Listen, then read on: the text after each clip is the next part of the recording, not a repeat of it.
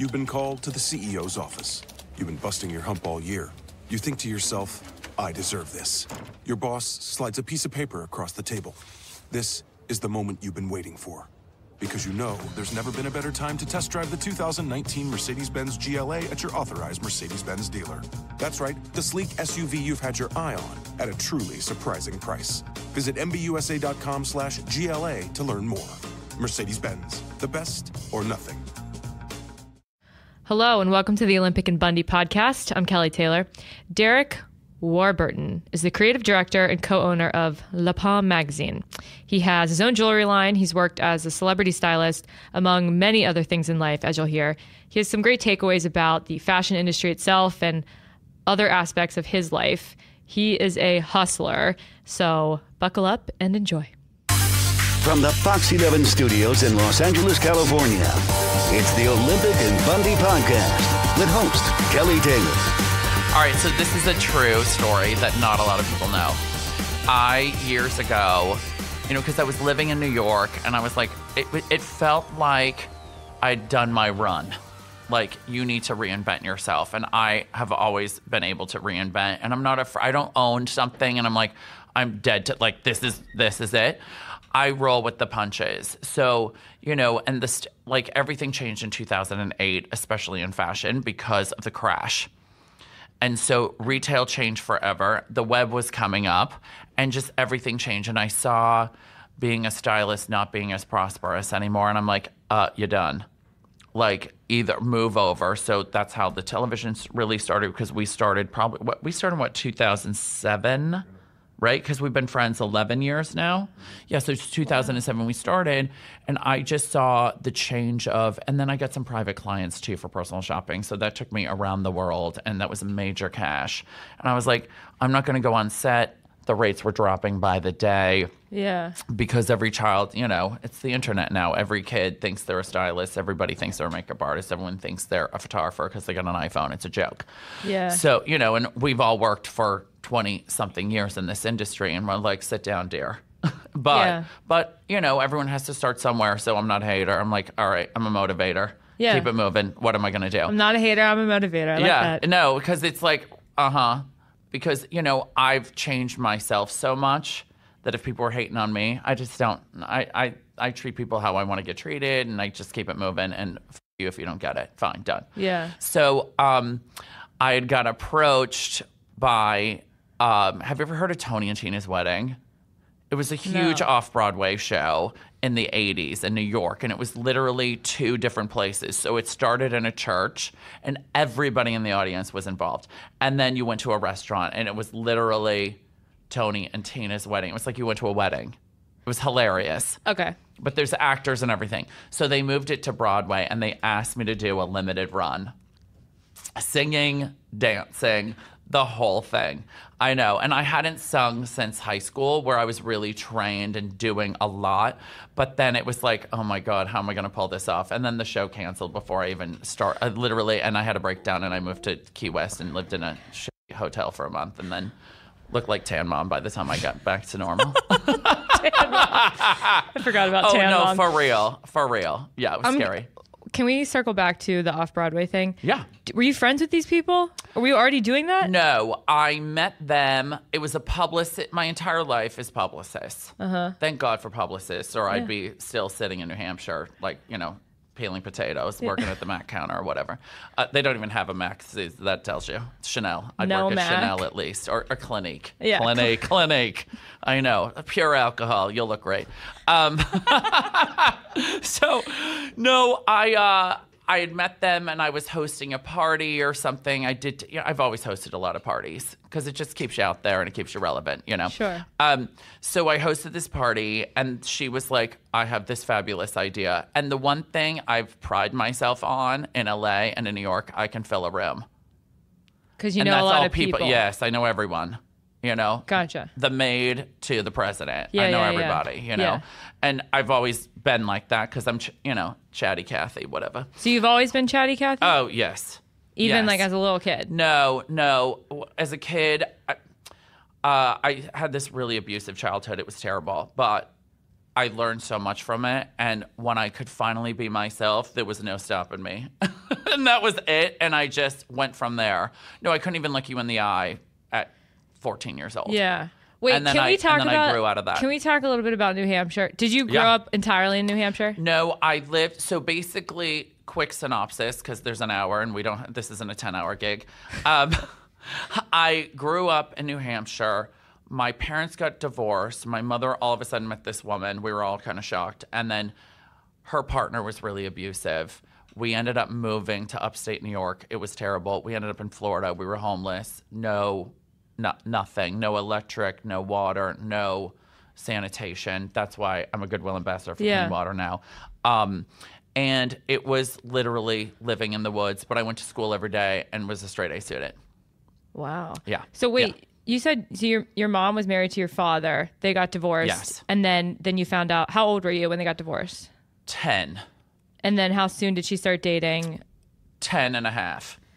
Wow. It was boom, boom, and not a clue. And what's Interesting. so funny is that, which I've never discussed ever, exclusive, Fox 11, hey.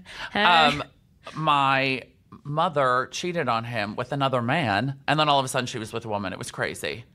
Wow. This is like as a child seeing all that. It was just a little nuts. My brother had just died too.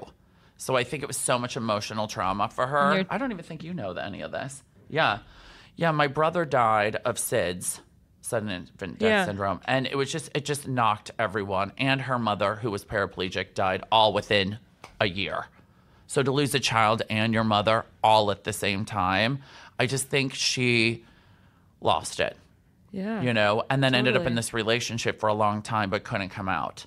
So it was just so many layered things, which I understand where a lot of mental abuse would come from and a lot of abusive things. And then I think by the time we were homeless, which there was no need for, because I could have lived with my dad, and I had a new stepmom and a new brother. Did they stay in New Hampshire? They all did, and didn't know anything. I lied. I had to lie. I had to lie about every single thing. Did you take a cookie? No. I lied about everything because it was a safety mechanism. And I think that's why I'm such an honest, brutally honest to a fault person now, because I went through all these things as childhood, and I learned how to process them. And then once you learn how to process, you can move forward and live in truth. And I think that's really important for a lot of people, a lot of kids that are really suffering. It's like, you know what, once you can process why people treat you the way they do, why you're in a situation you're in, and then you can see over the hump and be able to move forward with it, you can be successful, you can love yourself. And it's really important. I tell myself, him this morning, we were laughing. I was like, did anyone tell you that they love you today? I love you. You're my friend. I love you. And I think people need to hear that every day, but people need to say it to themselves every day. And that's the first thing I say in the morning, honey. I love you. I love you, Derek. I love you, dear. Your name is Kelly. Yeah. No, but do you see what I mean? It's really important that you have to step outside of yourself, because, so many of us, I talk to you, you talk to me. But a lot of us can't process the fact that we can talk to ourselves. Yes. Do you see what I mean? 100%. And so every morning I wake up, and if I don't say it, it knocks my day out. I'm like, you are blessed. You are prosperous. You are grateful. You are kind. I love you. Every day. Yeah. That's the first thing I say, and I repeat it because sometimes I need to repeat it because I forget how kind I am, and I don't act kind. And, but it's really important to me but that keeps me, because that's something I need to work on, but I'm still processing. See what I mean? Definitely. And when you're a young kid growing up, the situation that you grow up in, that's all you know. Yes. So you're like, okay, this is how the world is. This is how adults act. This is just how, this is what we're dealing with. Yeah. And then as you get older and meet other people, see how other relationships are, how other people live, then you start to be like, wait a second. Yeah.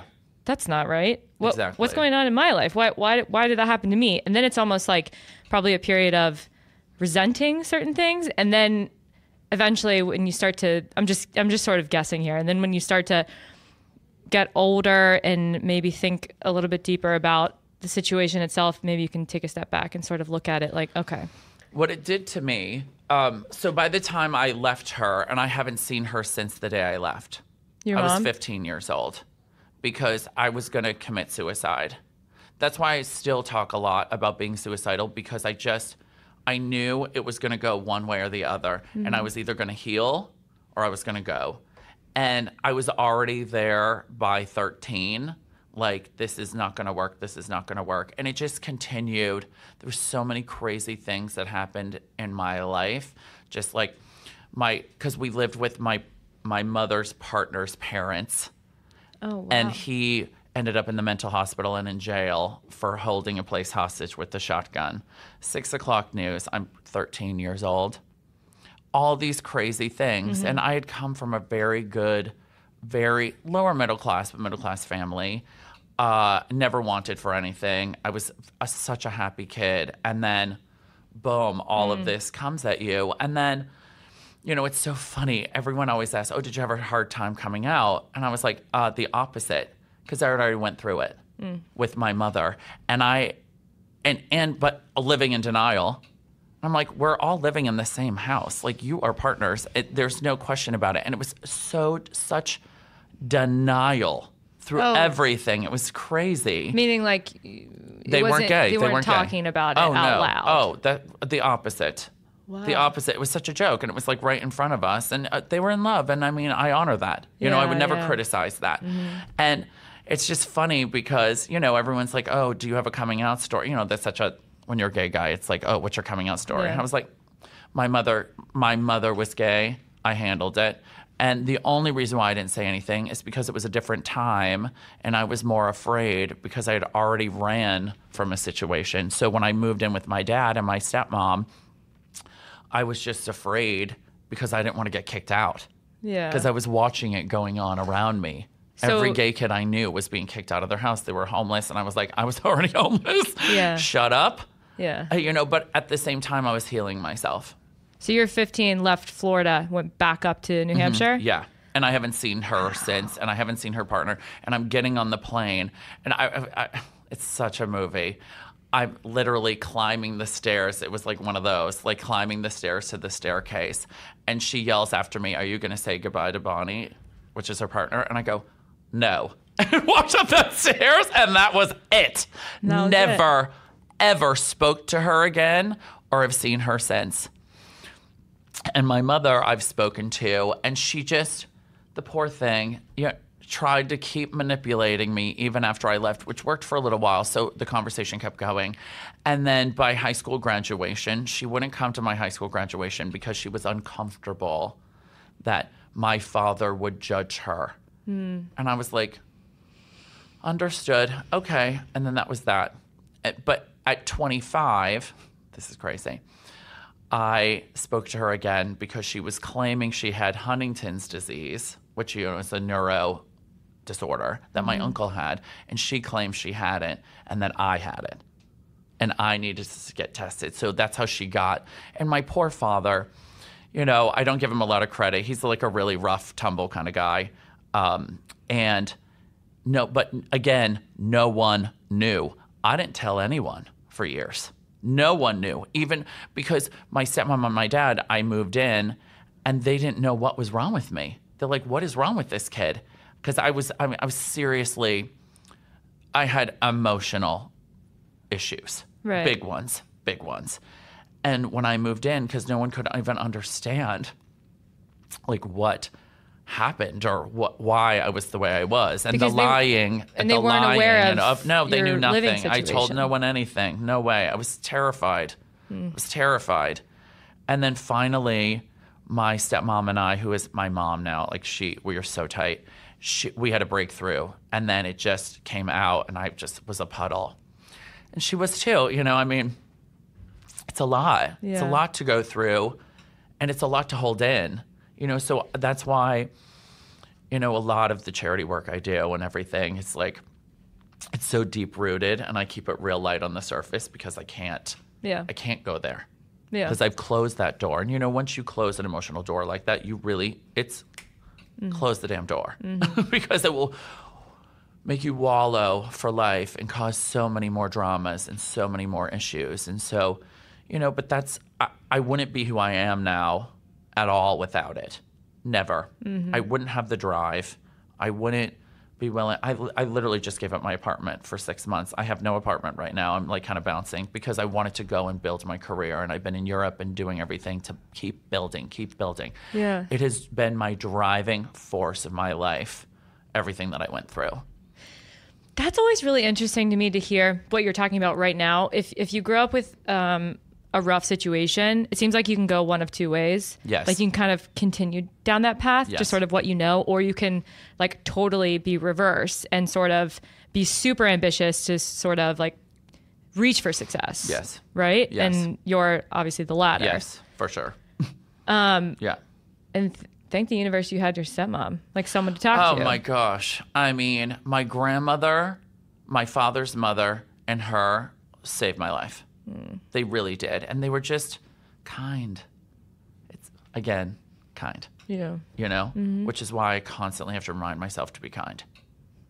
Because I could turn. It's easy, but it's work. Everything's work in our lives. You know that. I mean, nothing comes easy and nothing comes free. Definitely. It's work. And so I just constantly have to work on it. The Uber over here, the lady, I was like, this lady is going to get it. And then it was like, be kind. She doesn't know the difference. Yeah. You know what I mean? It's like when you live a past fight. And I was like, okay, honey, we're late. Girl, step on it, dear. Let's go. And we're listening to La Cucaracha in the car, and she is going just as slow. I was like, girl, let's go. You're killing me right now. I know. Yeah, but it's like, be kind. Yeah. When I get frustrated with strangers, I think of them as like, oh, what if this was my mom or my parent or my sister or my child? We don't know what type of day. Yeah. We don't know their situation. We don't know what they're going through at the moment. And maybe they just need to take it a little slow. Maybe they need to be whatever they are. And, we all, it's human emotion. We all go through it. And, we can't forget that we all go through different things and we never know, Yes. Yeah. Definitely. Well, this went into a different turn that I didn't expect this morning. I thought we were going to talk about diamonds and clothes. I know nothing about either. My favorite things. Wait, so you get through high school. Yes. When do you suddenly get into? Because I know you worked as a makeup artist. I did. First. Yes. What were your interests? Like young Derek, teenage Derek. What were your hobbies? What was like things that you generally were into? I, as an escape, had magazines. Okay. Magazines. Oh. I had magazines. It was Vogue and Bazaar and Elle and all these magazines. And I dreamed of being in them, seeing myself there, owning a magazine, doing magazine work. And I've literally done magazine work for years, and now I own a magazine, and I'm about to launch a new one. And, it has definitely taken me time, but it's worth it. Everything that takes time is worth it. Yeah. That's another thing I'm constantly saying. It takes time. And I didn't hit young. I'll hit older because I haven't hit yet. I love that. And I know I won't hit for another 10 plus years, I think. It's coming and it's growing. When you say hit, you mean like really hit your stride in your career? Yes. Yes. Because I knew my entire life, because of how I grew up, that I'd be fabulously wealthy. Girl, I don't know how that's going to happen, but I'm working on it. I'll work on it and work on it. Same, Derek. Yeah, no, but I've always known things about myself because there's one thing I am is intuitive, and I know when I need to make a change. I know when I need to grow. I know this isn't going to work. I know it. Boom. Make a change. That's why, I still have friends from 20-something years ago. I'm really loyal, but, I needed a baseline, and then because that allows you, once you have your base, things can move and things can, you don't have to be so concrete about things because you always need your foundation. But once you have a foundation, you can grow. Yeah. Yeah. Yeah. And that's really important. I want to kind of wind a little bit through your career because you honestly have done, like, I feel like you are like scrappy, like in a good way. In more ways than one, yes. Do you know what I mean? Yeah, yes, I am scrappy. No one fucks with me.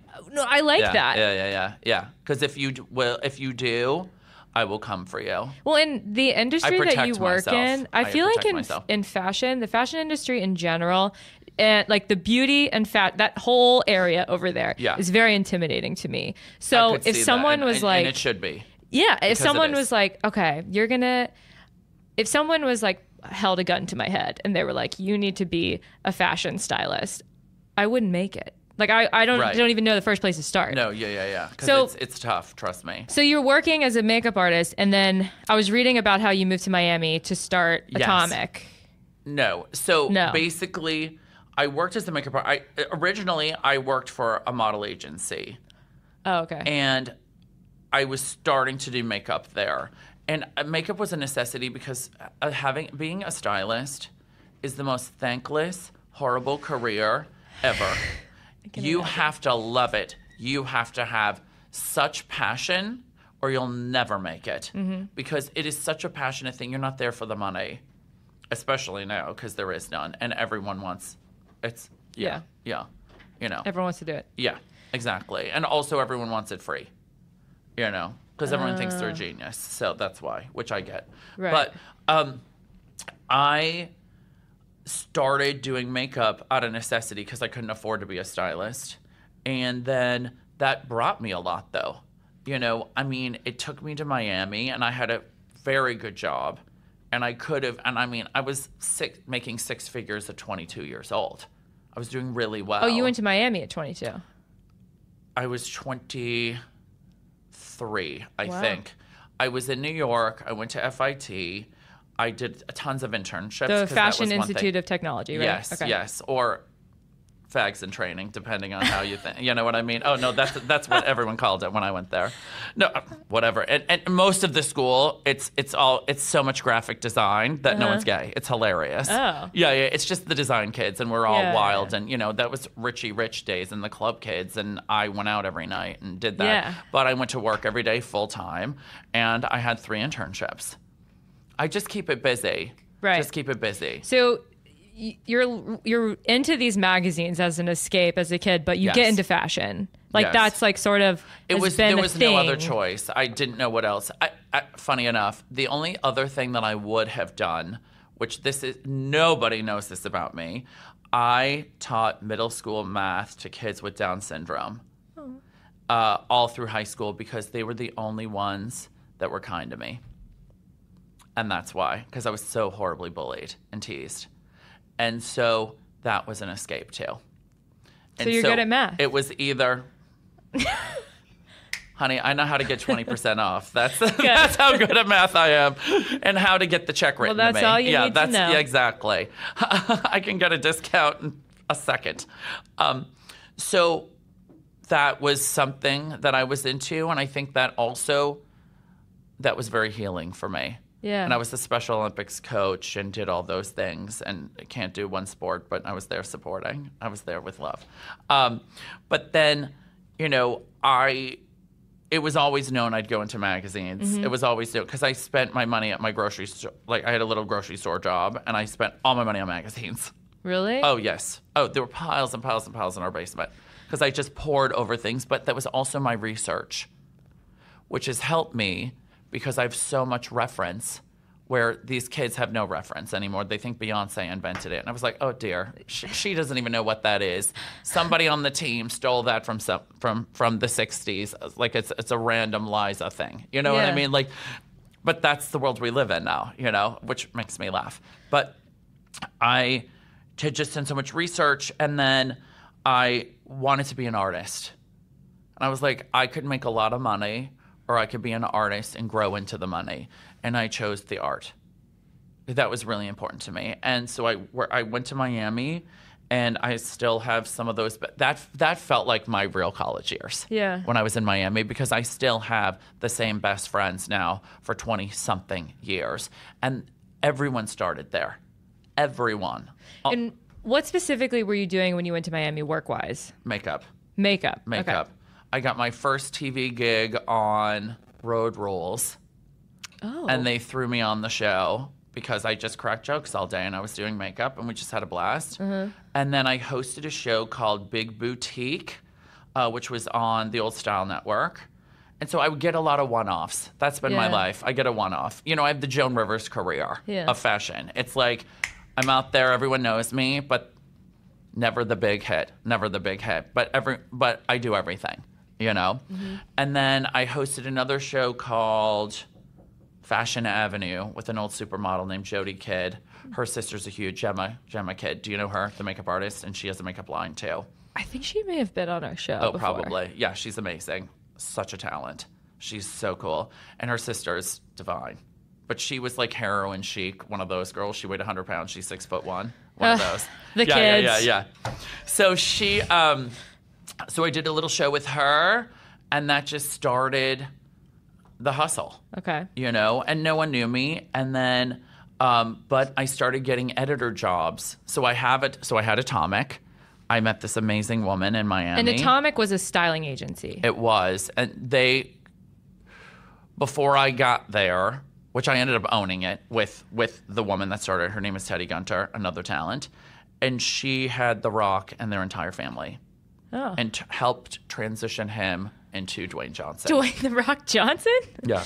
Yeah, they're from Miami. Oh, I didn't know that. Yeah, he went to Miami University or whatever. And the wife is the genius. She's amazing. Her name is Danny Garcia. She's the one producing all the movies now, and they're not even married anymore. He has a new girl, a baby, the whole thing. Oh, really? And they're all business partners because she is a genius. I admire her so much. She did his homework to get him out of Miami University to make sure got him into the wrestling thing, was with him all through that. And she was an investment banker. He never had to work a day in his life before Scorpion King. Scorpion King. So they are rich. What a gal. Rich, quiet.